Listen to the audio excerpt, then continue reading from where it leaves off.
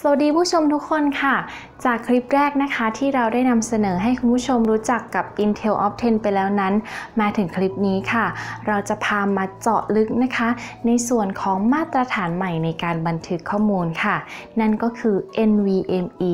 หรือ Non Volatile Memory Express นั่นเองนะคะที่แปลว่าหน่วยความจำที่ข้อมูลจะไม่หายไปแม้ว่าจะไม่มีไฟเลี้ยงก็ตามค่ะ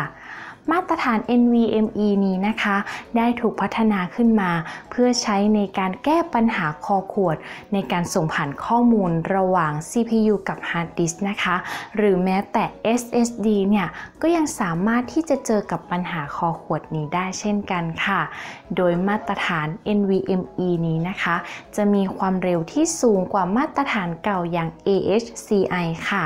ซึ่ง AHCI เนี่ยนะคะได้ถูกนำมาใช้นานแล้วตั้งแต่ Windows XP ค่ะทั้งนี้ยังมีข้อจำกัดความเร็วที่600เมกะไบต์ต่อวินาทีผ่านการเชื่อมต่อผ่านพอร์ต SATA 3 นั่นเองค่ะ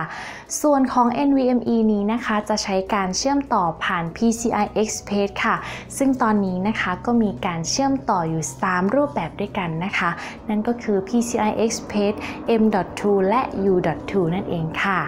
จุดเด่นที่แท้จริงของ NVMe นั้นนอกจากความเร็วแล้วนะคะก็คือ Command Queuing ค่ะหรือการจัดคิวคำสั่งนั่นเองนะคะโดยเมื่อนำมาเปรียบเทียบกันกับแบบ AHCI แล้วนั้น